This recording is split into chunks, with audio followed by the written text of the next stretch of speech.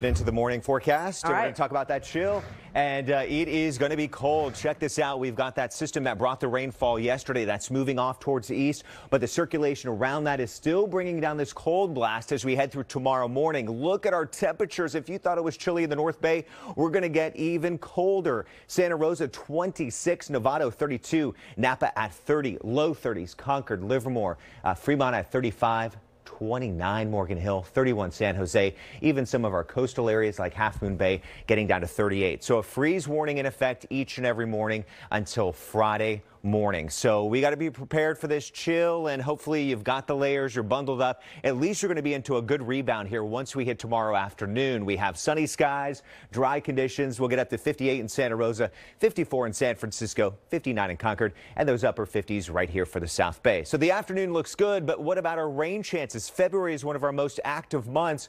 So what's happening with that? Well, there is some promising signs in the Pacific by next week. Really by Sunday, Monday, and Tuesday, we're seeing an atmospheric river develop out here. Now, a lot of the indications show this moving up towards the Pacific Northwest, but there is also some new data coming in that we could see a piece of this lower towards the Bay Area.